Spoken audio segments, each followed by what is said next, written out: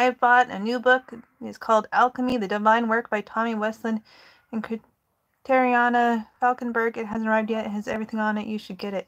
I'll have to check that out, Val. It's nice to see you guys. Nice to be live. It should be going by now. But let's get into the alchemy. Feel free to comment anything else. I should write that book down. We'll get into this. Alright. So I want to start off with the books that I have that I want to be using. And one of them is The Alchemist's Handbook. And this is by Frater Albertus. And this is a wonderful book about plant alchemy, which is a little bit different than regular alchemy. And I just wanted to read a little bit here. It says, as previously explained, alchemical mercury is not the same as common quicksilver. Neither is sulfur common sulfur or brimstone, nor is salt common table salt or sodium chloride. Sulfur, that is the alchemical sulfur, is usually found in its own oily form adhering to the mercury. It must be separated by means of distillation. This yellow substance is the sulfur that common alcohol extraction did not set free sufficiently. With metallic sulfur, the difference will become even more noticeable. In the herbal process, the separation of the sulfur from the mercury, essence, is not as essential as in the mineral work. Therefore, the beginner will not use the three alchemical substances separately. So that tells you that with the mineral work, the key is to separate those three essences. And we know what those three essentials are: salt, mercury, and sulfur. That is the goal of alchemy, is to separate those out first. That's what the first stage of alchemy is really about.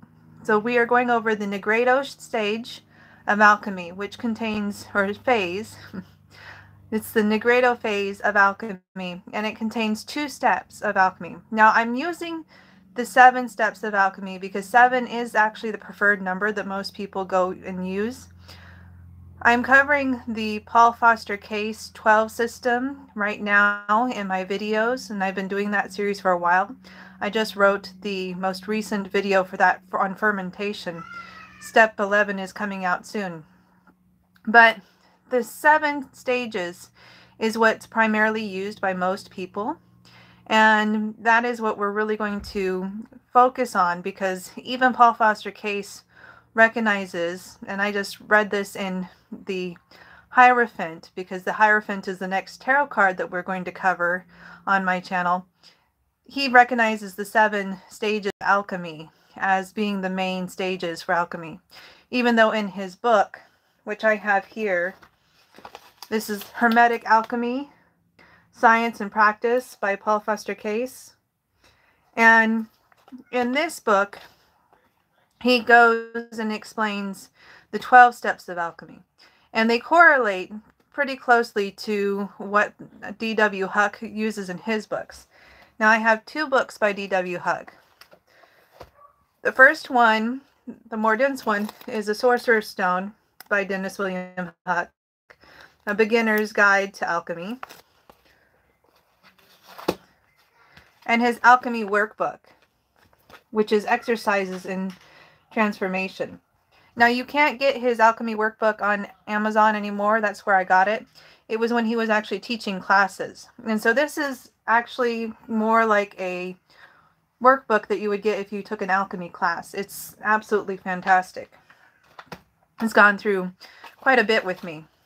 So these are the sources that I primarily use. I do have the Book of Aquarius as well, but I have that digitally, so I can't show that to you. Eventually I'll get an actual hard copy of that as well. I personally prefer hard copies because then I can make notes. You can tell from all of the notations I have here, all the different notes that I take while I'm reading these books. But let's start off with dissolution. Or sorry, with calcination. Calcination is the first stage, whether it's Paul Foster Case or D.W. Huck. In both the 12 system and the 7 system, calcination comes first. And the symbol for calcination is the crucible. That is one symbol for it. This is the one that I use in my videos on the 7 stages of alchemy. This is the one that D.W. Huck uses. And it's an interesting symbol because it is, if you just changed it just a little bit, it would be the symbol for water or earth. But it's the downward pointed arrow, which are both used in alchemy as well, because there's a bunch of alchemy symbols or glyphs. But it's slightly altered. It has this line coming in. And this is the crucible. Now the other symbol for calcination is the symbol of Aries. So Aries, the zodiac sign, correlates to calcination. And that is, if you look up in alchemy, if you look up the actual symbols, that will be one that will pop up more often than the crucible will be the symbol for Aries if you look at alchemy symbol charts. Pardon me, I'm going to open a Sprite real quick. I just got home from being on the road. My husband has to test drive vehicles, and he had to test drive a vehicle today. Hi, Meg. It's good to see you. Aries is a fire sign, and the first step of alchemy is fire. So the first alchemy step is associated with fire. And it is the phrase that goes with this alchemy step is its father is the sun. So this is the stage. So the phrase is from the book, The Hermetic Maxim. So it is actually, I can actually read the whole thing to you because it's here in Hermetic Alchemy. The first phrase goes with, excuse me, still getting over a little bit of a cold.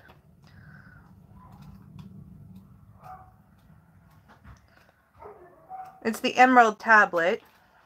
I don't know if I can find it. I had no problem finding it earlier today, but I did not mark it. But the first line in the Emerald Tablet of Hermes is, its father is the sun, and that correlates to calcination. So calcination, the symbol that I showed you is the crucible, and it is Aries, and it does work with the Devil card, okay?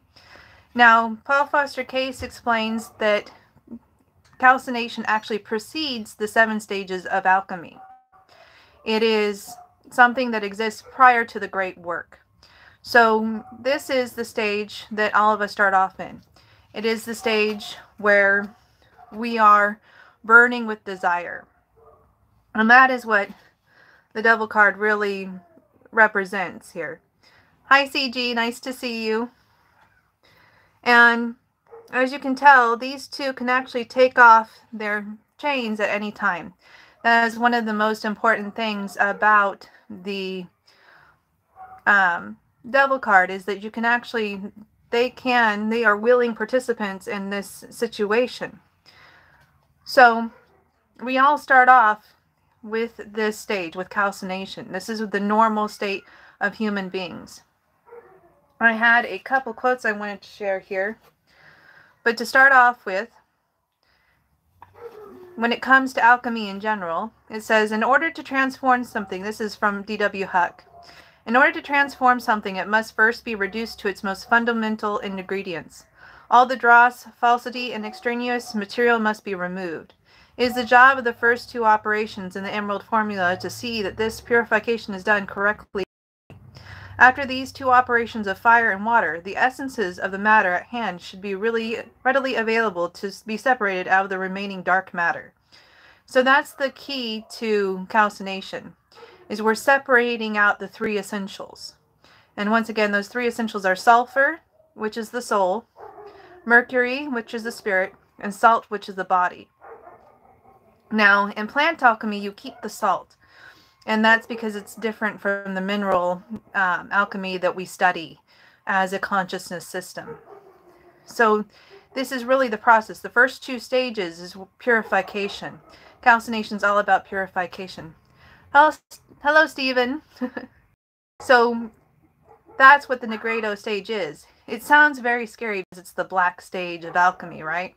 But it's really about purification, and it's about purifying the consciousness Oh, thank you for the heart. So it goes along with, the symbol is the crucible, which I've already shown. It goes with lead, and it goes with the planet Saturn. Now, Aries and Saturn doesn't seem to go too much together because Saturn does not rule Aries. But we always start with Saturn in alchemy. We start off with a lead. We start off with a lead in consciousness. Now, Paul Foster Case has a great description of calcination. Seeing vanity is literally seeing falsehood, or seeing that which is not. Millions of persons today are the victims of just this kind of false vision. Everything they look upon is colored by their false interpretations, and by the false interpretations which they have received from the race subconscious. It is as if they looked at the world through colored glasses. Some look through dark glasses, some through spectacles of rose tint. But here and there one finds a knower of reality who sees the world as it really is, and rejoices in the vision. Such knowers are few, but they all know the significance of the lambskin apron, and they have performed carefully this first stage of the great work. So basically, most people start off seeing the world darkly. Calcination correlates with the phrase burnout. All of us burn out. As Paul Foster Case said, this precedes the great work. D.W. Huck, in his Alchemy workbook, describes people who fall under calcination. So he kind of uses the different stages of alchemy as personality types. And he says, psychologically, calcination is the destruction of the leaden center of consciousness, which is the ego, and all the illusions and self-deceptions. It maintains to protect or enshrine itself. Personal calcination means getting free of the stranglehold of earthbound ego, and replacing it with the true self, which is rooted on a higher or golden plane of reality. For most of us, calcination is a natural humbling process as we are gradually assaulted and overcome by the trials and tribulations of life. People caught up in calcination often feel as if they are trapped in the fires of hell, burning up and suffering through their life, yet unable to escape. Surprisingly, it is not until these fires are burning that your transformation begins. For the only way out of hell is to rise up with the flames. Fortunately, controlled calcination can also be achieved. It begins with a deliberate surrender of our inherent hubris, pride or vanity, through a variety of spiritual disciplines that ignite the fire of introspection and self-evaluations. Its father is the sun, says the tablet of this first step in alchemy. So again, this is a stage of fire. So Nigredo starts off with fire and ends with water. So calcination also is the root chakra, and it is Malkuth on the Kabbalah tree of life, which also corresponds to the root chakra.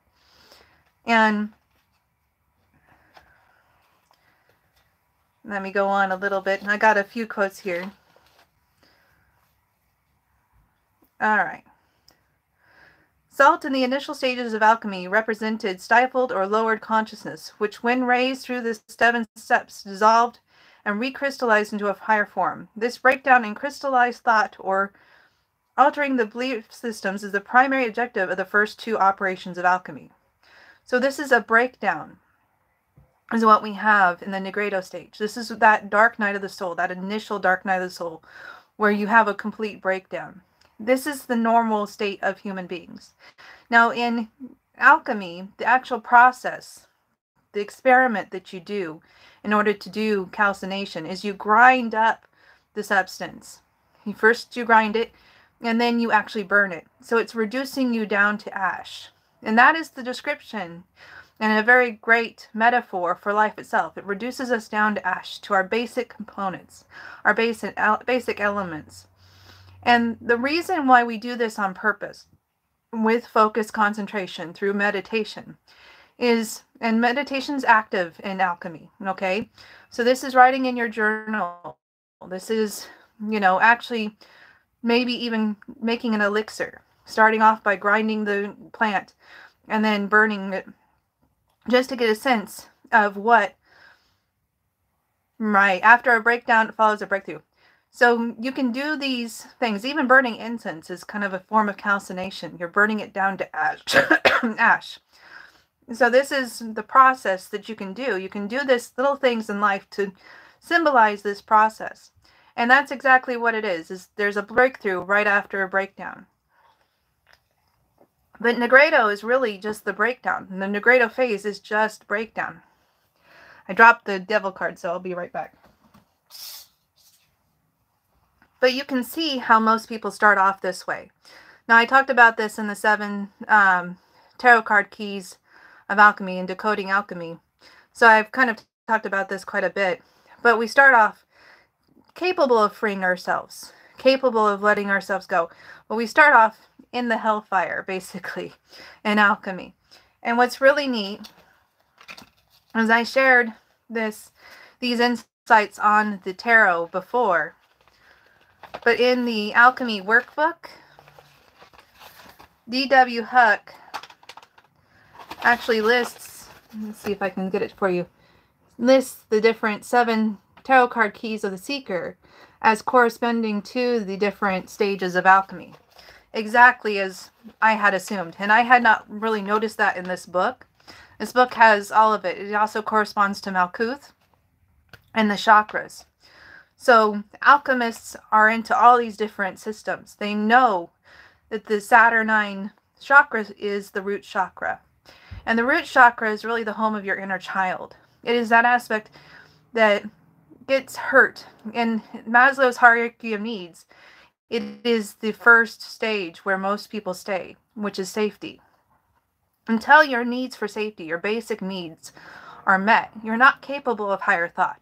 You're only going to be thinking about securing safety. So the alchemists knew this, and they included it in the 7 stages. And of course, like I said, it's connected to Saturn, which is the first planet of the 7 ascending planets. We start off with Saturn, we start off with lead, and then we ascend from there. Now, calcination actually means to the bone. And in the Azoth picture, which I have here, you can see that it shows the bird of spirit with the skull. So that shows the bone. So we are separating out the spirit, the Mercury, from 3 essentials. That's what the roasting cinnabar experiment is about. And so roasting cinnabar, there's mercury in cinnabar. And what you do is you put it on the fire. And mercury pours out. It cries out of it. It seems to just pour out and like it seems to be crying from the stone. It's a beautiful thing to see. I think there is a video here on YouTube that you can look up.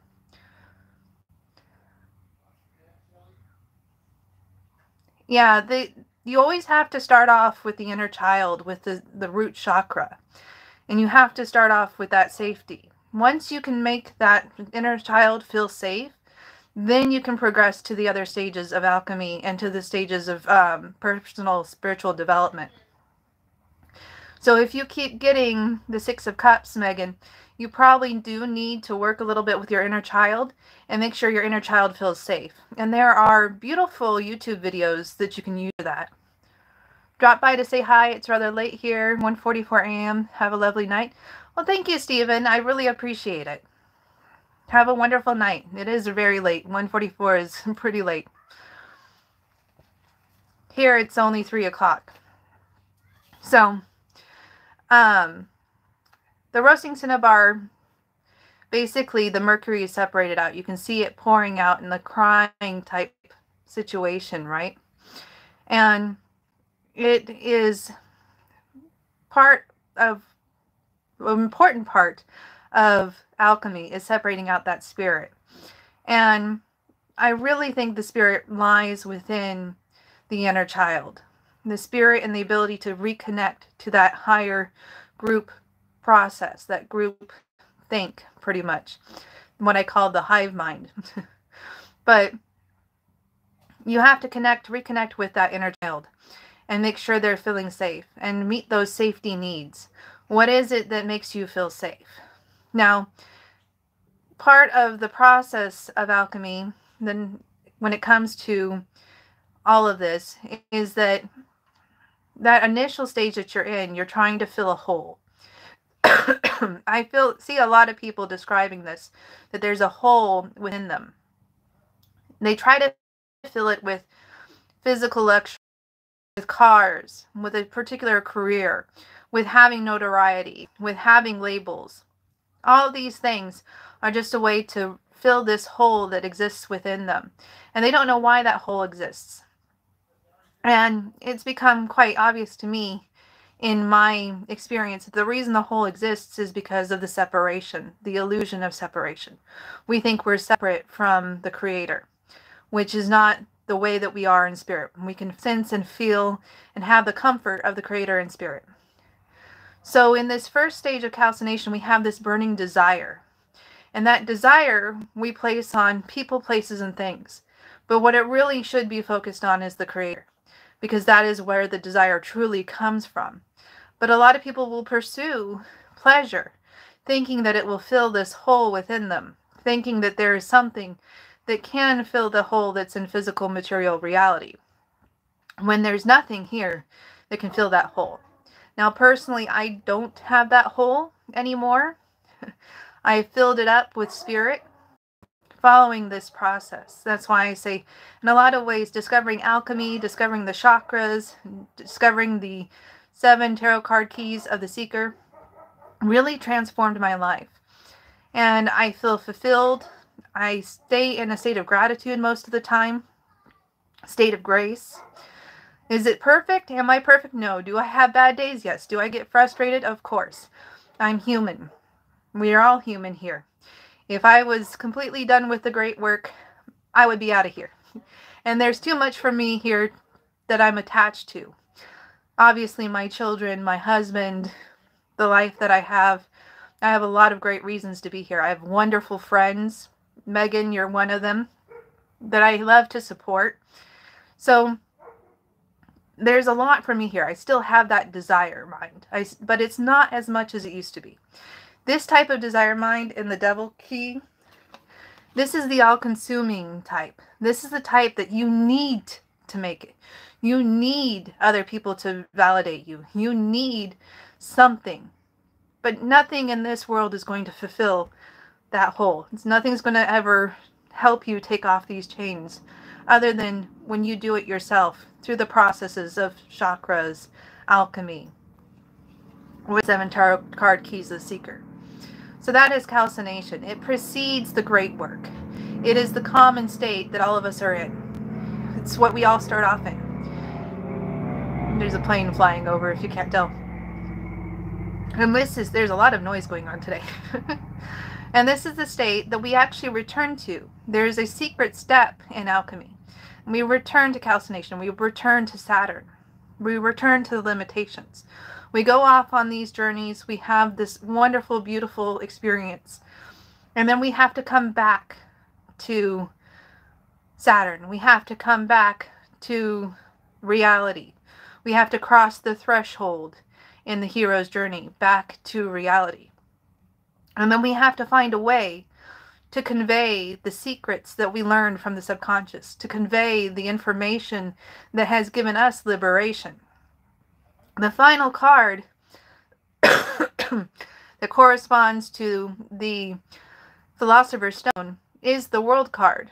That is the final card of the 7 cards of the Tarot card keys of the Seeker. So we gain liberation through this process. But we always still return to Saturn. We still return to limitations.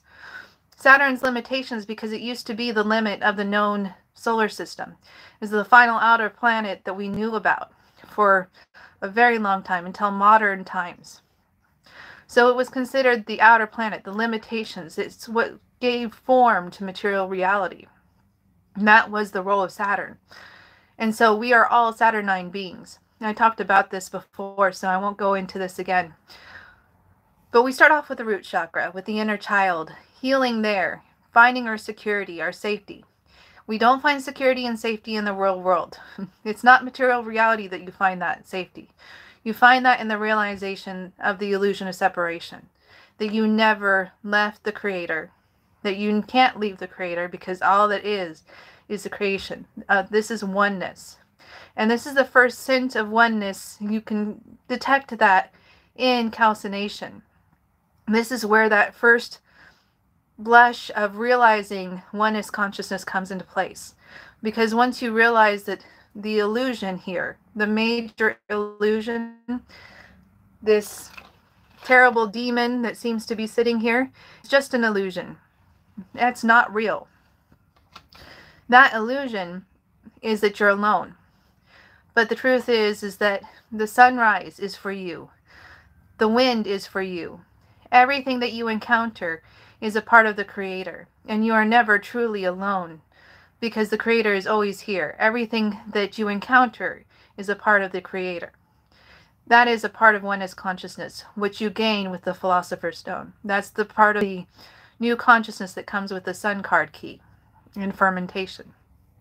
But here in Calcination, you think you're alone. You buy into the illusion that you are all by yourself and that you need something to complete you.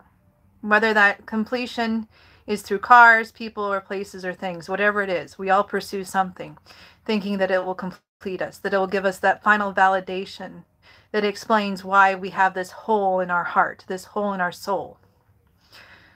So its father is the sun. Again, this is a fire sign or fire stage. It is the secret fire of the alchemist, is the imagination. And that is why tuning into the imagination is one of the things that helps remove the chains that bind us to this reality, that removes the chains to samsara. Now, the second stage of Nigredo is dissolution.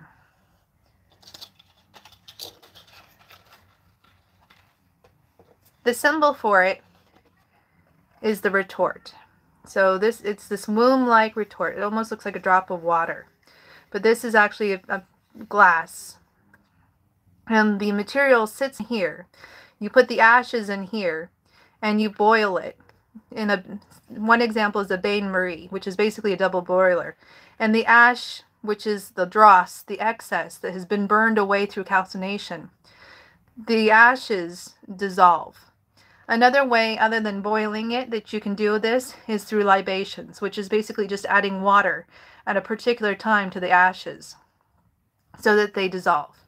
And I think all of us have at some point dissolved ashes, perhaps on accident, perhaps when we're putting out a fire at a camp. But you can see that it just dissolves. It's no longer there. It cleans up completely. And whatever is left behind in alchemy, the three things that are left behind are the three essentials. Sulfur, which is the soul, salt, which is body, and mercury, which is the spirit. And what we're really after in alchemy is the spirit. We're after the mercury. So dissolution's phrase is its mother. Sorry, I have to read this correctly. Its mother is the moon. And the moon rules the water, right? So that's why it's obvious that this phase involves water. So the first one, the first phrase from the Emerald Tablet is its father is the sun. The second for dissolution is its mother is the moon. This relates to Cancer and Aquarius. Now Aquarius might seem weird because it's the air sign, but it does tie into this phase of alchemy. So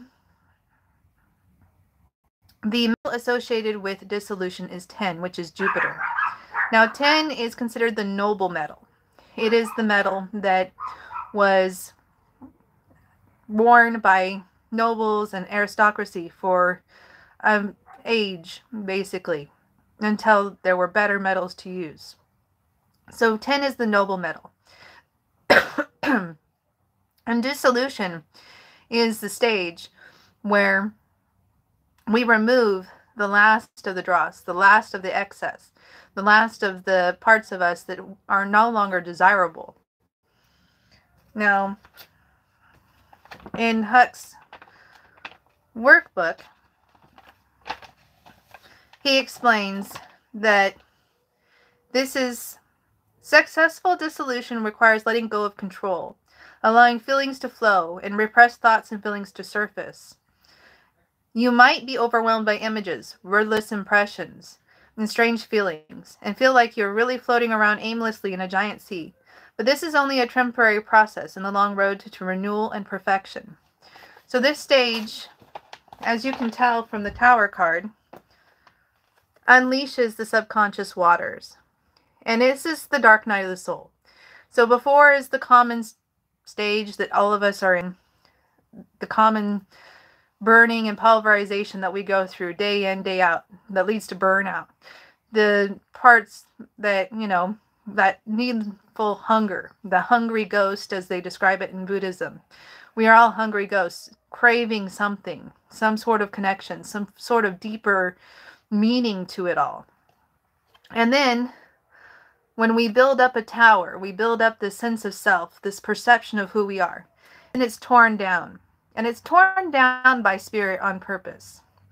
We can build it up as many times as we want. And believe me, I built it up several times. I've had a few careers. I had great friends at different jobs that I moved on from. I've had different lives in this life. I would build an identity, and because Pluto is in my first house of Capricorn, it would get pulled down like crazy. So I've had a lot of tower moments. And these tower moments come to everybody. This is not anything that is particular to you. It is not because you are some sort of lackluster person or you've attracted this because you're a bad person. In fact, the tower moment is an opportunity. It's a beautiful opportunity to let go of the excesses of this world, the excess parts of you. It's a wonderful time to get rid of clutter, to clean the house out, to throw away out things that don't bring you joy. I can't remember the name of the woman who says, whenever you pick up an object, ask yourself, does this bring you joy? And if not, get rid of it. Donate it, throw it away, whatever you want to do. But if it doesn't bring you joy, why do you continue to lug it around in your life? And that's where you realize this is in the Tower card. This is the breakdown moment. So the Nigredo stage, the black stage, is one of purification. You start off like everybody else, being pulverized, burnt down to ash. Burnout is normal, it's common, it's actually part of the process.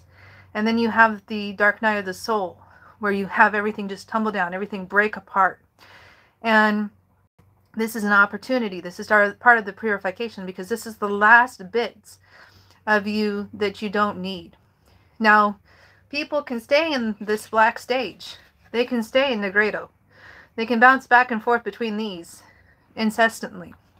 They don't have to proceed to the next stage of albedo, or bedo is what it's actually called. And we're going to discuss that in the next one. But dissolution, the symbol is the retort, which is womb-like. Its mother is the moon. It relates to 10, which is the noble metal. So this is not considered a particularly negative stage. And what does Jupiter do? Jupiter is the planet. Jupiter expands. This is the sacral chakra, which is associated with the gonads. So this has to do with your reproductive organs. We have the opportunity to reproduce if we want. We don't have to, but we have the ability to multiply. And that is what the sacral chakra's energy is about. It's really about growth, expansion, and sharing our energies with others. So Jupiter is all about that. It makes things bigger. Now Cancer, ruled by the moon, is the sign associated with this. That is the primary sign. Excuse me. And Cancer is an emotional sign. It is the sign of emotions. And water involves emotions. As D.W. Huck said, you may feel like you're going to be washed away by dissolution. And this is a stage where you're going to cry. And it's okay to cry. Crying is a good thing. It clears out a lot of toxins from your system. Not just physically, but emotionally. You don't even have to know why you're crying. Sometimes it's just good to do a good cleansing where you just put on TV a sad movie and just cry, just to let go of those emotions and things that just need to get away from you. So I wanted to share regarding dissolution. Oops, someone's trying to come in here. Shelly, Mom's doing YouTube.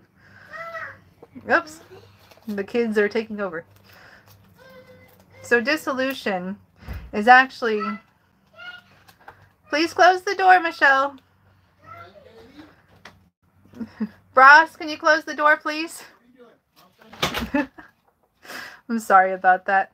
So it's stage dissolution in Paul Foster Case's work is actually stage 11.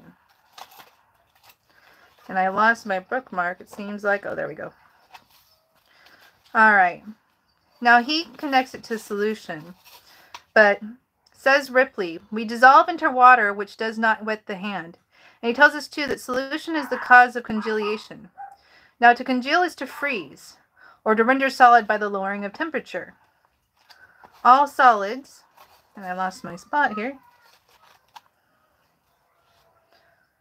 All solids are congealed fluids. Thus Walter Wassel, who has had independent insight into the alchemical work, says, man's dependable realities are but the ices of substances. So basically, and I go into this on the medicine wheel when it comes to direction of water. Water has 3 different phases. There's the ice phase, which congeals, and there's the phase of where it's actually water, and there's the phase of vapor. So man's dependable realities are but the ices of substances. What that means is that we freeze our reality. We freeze our perception of reality. And at this phase of dissolution, those frozen perceptions of reality are melted down. They're reduced to water. So we think that we have this solid structure. We think we have this solid reality. What better way to describe the awakening, really? Then you go from thinking everything is solid and real, and then you come across things like the Mandela effect, and you go, wait a second. Thought the Monopoly guy had a monocle. I thought it was Berenstain Bears, or Berenstain Bears, not Berenstain Bears. These little things that just don't seem quite right, that you play with your memory. You think that reality is solid, but reality is actually very fluid. And alchemists can connect in with that fluid. And if you flow with dissolution, if you allow it to melt your reality, if you allow it to dissolve the structures that you've built of reality in your mind, then it actually allows things to flow more naturally. It allows you to flow more naturally because you're not thinking things are a certain particular way. You're not defining things and putting labels on things as much. You realize that everything is fluid. And so the ices of our reality. So you might as well have a tower made of ice, basically, in the tarot card key, because that's what's falling here. And so are all things which man knows and sees and feels and stands upon and builds upon, and upon which he relies as true and staunch and real and everlasting. All are but as ice, and at their respective melting points, as reliable as ice. If this planet did not know a temperature above that which keeps ice solid, man's concept of ice would have as much stability as his concept of granite. So it goes on that all solids have their several melting points or points of liquefaction. We look at gold and we think of gold as solid, but gold can be a liquid just as much as mercury at a certain temperature. And he points that out here. And that is one of those clues to the alchemical process. Because here in these 2 first phases of purification, and it's hard to think of that first phase of calcination as purification, but that's part of purification. In the dissolution phase, we're really seeing the 3 essentials. We're seeing the mercury. We're seeing the salt. We're seeing the sulfur. We're seeing them all as independent of one another. So we have built this personality for ourselves. We have this tower. This is my personality. I am a white woman living in Southern California with a degree. And so I must be, a career person, right? You think that's a solid reality. You think that's solid, dependable reality. But things come along to dissolve that. The degree, you can live or live without the degree. You can still live without it. The fact that I'm a white woman can't change that. Can't change that I live in Southern California either, although I could move. But it does define who I am. So there will be things that come up in my reality that will throw a little bit of a wrench in that process. For example, finding out that I'm indigenous, finding out that I'm Ashkenazi Jewish, so I'm extremely mixed. So I can't really perceive myself. I don't know what to reply when things ask me what my race is. I don't know. I'm unsure is what I put, basically, because I am a mix, a real big mix. I'm Asian. So that construct in my mind, when I actually got my genealogy, kind of went out the window, because I realized I'm a lot more than just one race, one nationality. I'm a whole mix. So I can't build my personality off of that. I can't build my personality off my degree either, because I don't use it. And when you don't use a degree and you don't have those positions that have used it, you're going to start from the bottom again when you go back into the field. That's the type of stuff that happens in dissolution. You realize that you are not something that can really be defined. You're not something that actually can be labeled. You're fluid. And those are all nice to define yourself when you're working with and helping other people. I could define myself as an alchemist. In a lot of ways, I am an alchemist. That is primarily what I do here on YouTube. If I meet someone and they ask me what I do for a living, I'm not going to say I'm an alchemist. I'm going to say I'm a mother, stay-at-home mother. But even then, that's going to change. That's going to fall apart eventually, because my children will leave the nest. And a lot of empty nesters, that's their problem. They built their identity on their child. And when they leave home, that falls apart. They have that tower moment, often later in life, when it's harder to adapt to it and use that dissolution towards spiritual advancement. So dark nights of the soul come to all of us. There are a few things that I've learned. Once I think I've said this before, and I've shared this elsewhere. But when you're in a dark night of the soul, the first thing is don't take it personally, because it happens to everyone. Everyone has tower moments. The second thing is to know it's only temporary. Nothing ever stays the same in this reality. That is one of the greatest blessings when you realize that. Everything is in a constant state of dissolution, constantly dissolving. The building that was there 20 years ago probably isn't there today. Some things last a lot longer than that, but a lot of things disappear.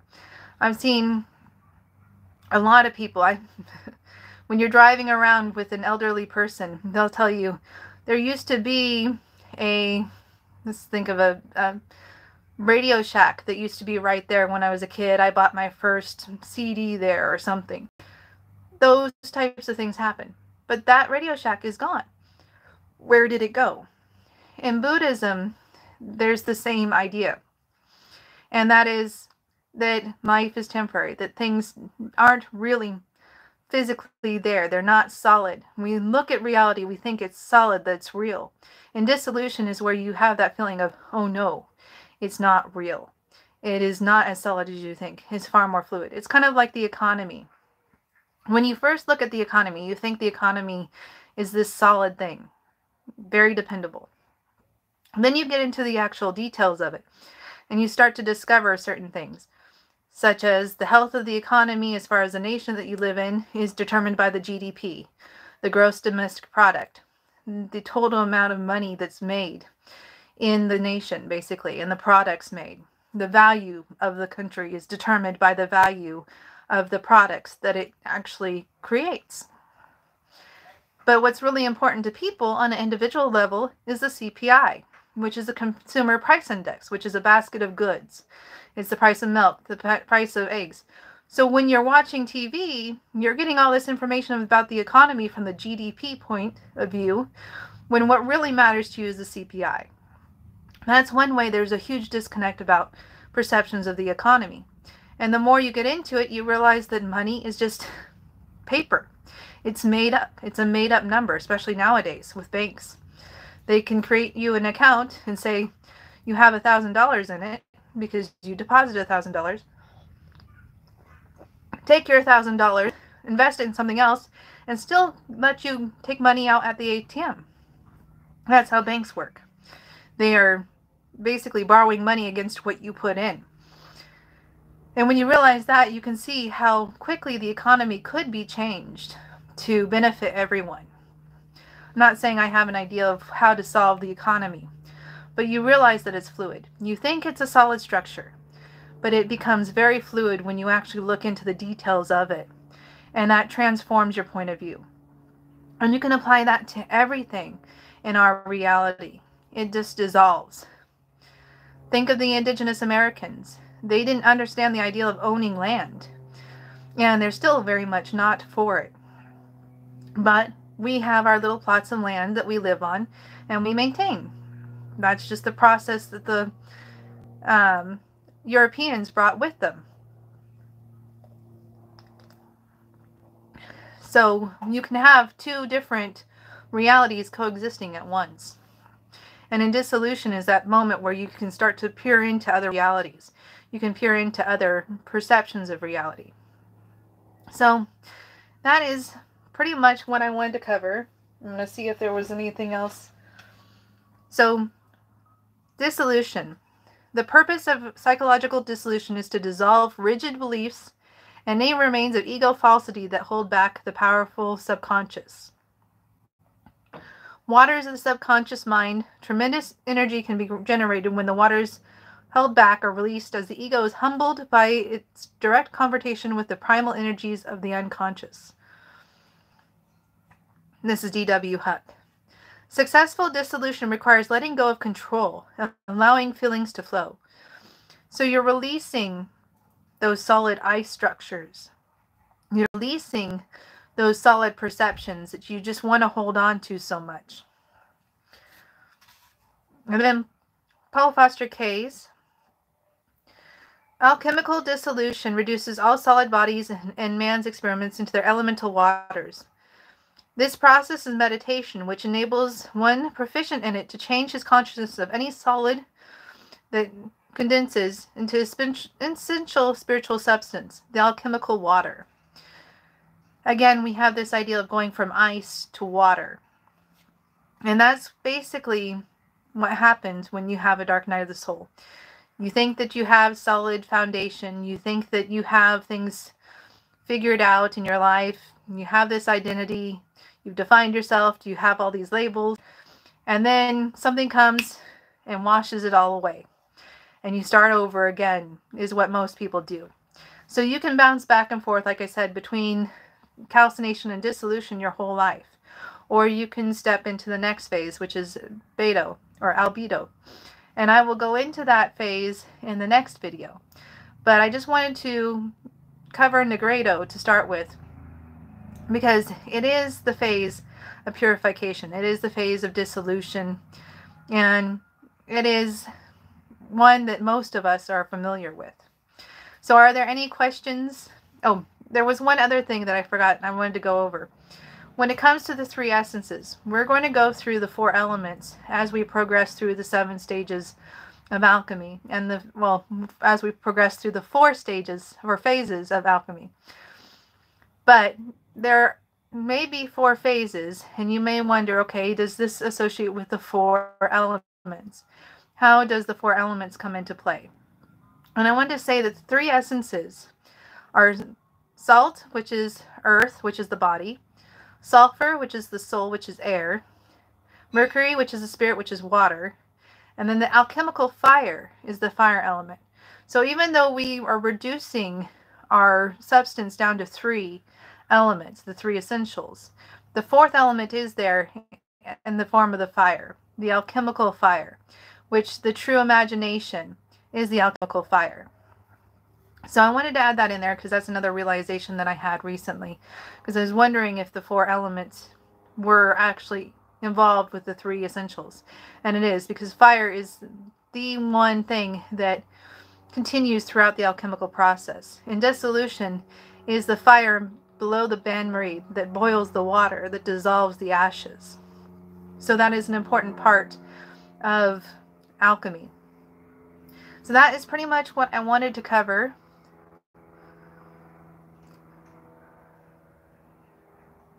Yes. So when it comes to the fixed zodiac signs, I have Capricorn, which is also fixed. So I understand. So how do I see this affecting the fixed zodiac signs? I have Taurus and Scorpio in my natal chart, and you mentioned the idea of releasing control. So definitely, it's easier for me because I have a Cancer sun, but you have to release control in order to move to the next stage in dissolution. And you're releasing that control to a higher power.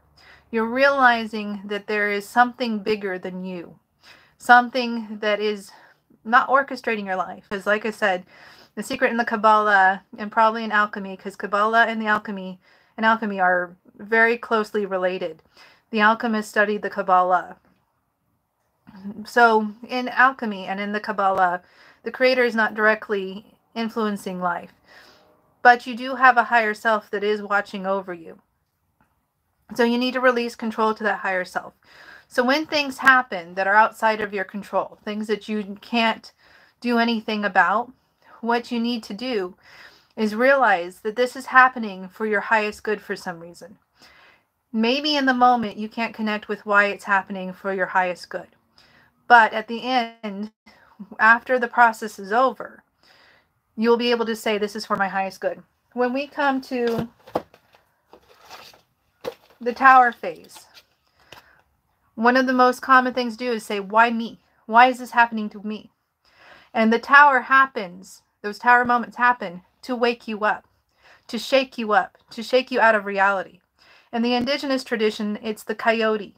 Coyote is shaking you out of reality, making you laugh, but making you realize that there is something more than you in your reality. And you need to surrender to that. Surrender is a huge part of the spiritual process. I experienced the Mandela effect. What exactly is happening in dissolution? Your work is interesting. So reality is fluid. It is not fixed. There are billions of people here on the earth, and there are billions of reality. Our reality is defined, and this is according to psychology, based on our experiences and unique experiences. And those make us a unique person with unique responses. So technically, there's billions of people here with billions of reality that overlap with one another. So this person may never have seen the Monopoly guy with the monocle, but this one did. And those two realities overlap. And sometimes they clash with one another because those two people encounter one another. So in dissolution, you start to realize how fluid reality is. And that's how manifestation works.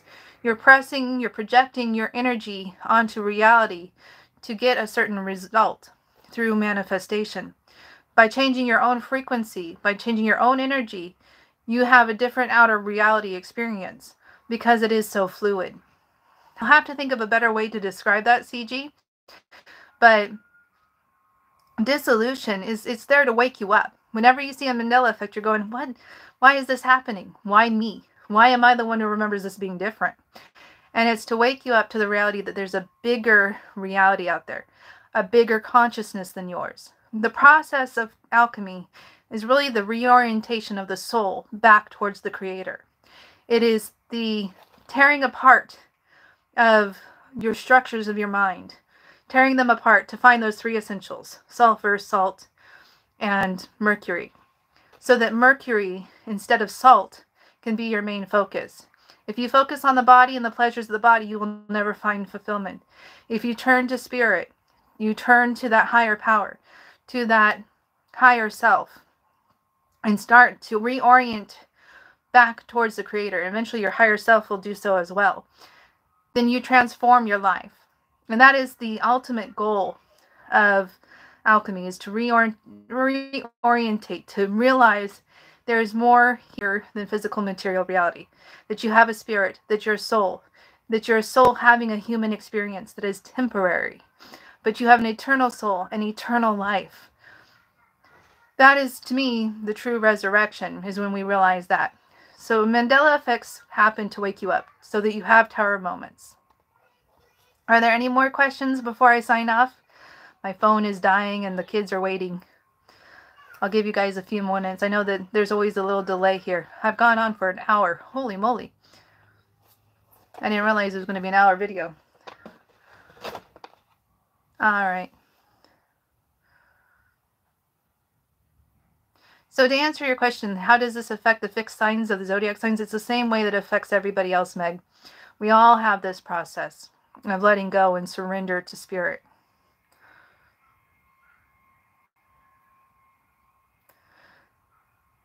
Now, the reason why there's a zodiac sign associated with this is because it's associated with the moon and water. And so this is we all go through, every year we all go through the different alchemical 12 stages. That's normal. That's why when I am going over the 12 steps of alchemy, I said that is the wide path. And the 7 stages is the more narrow path that you can take. So I don't see any more questions. I have to head out because my phone's about to die and the kids are waiting. But thank you so much, everyone, for joining me. This has been really fun. It's been really neat to have people here. It's good to see you, CG and Meg. Thank you again, Stephen, for joining us when you did. And to everyone who watches this, thank you for watching.